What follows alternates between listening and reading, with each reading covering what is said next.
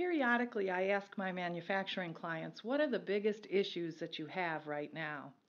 Of course, number one for everyone seems to be I can't find people to work in our plant, whether it's people that are on the line or if it's people that are in your executive team. The second one is, generally speaking, a supply chain issue.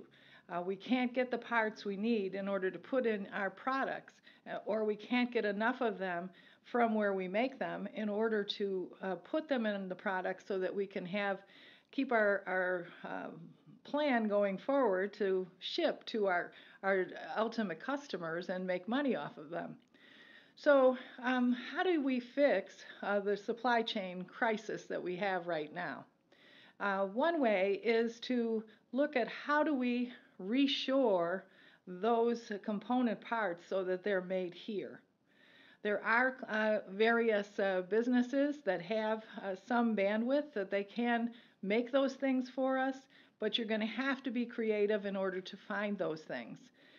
This is something that we never saw was going to happen, and we thought that we'd always have unlimited ways to produce them offshore. But in these days, that is not working quite as well.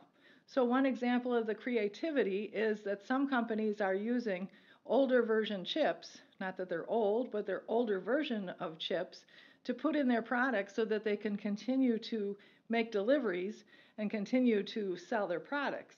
So this is important in this time to do this so that in the future you will have a future with reshored parts or multiple ways of getting those parts so you're not so dependent upon getting them from offshore.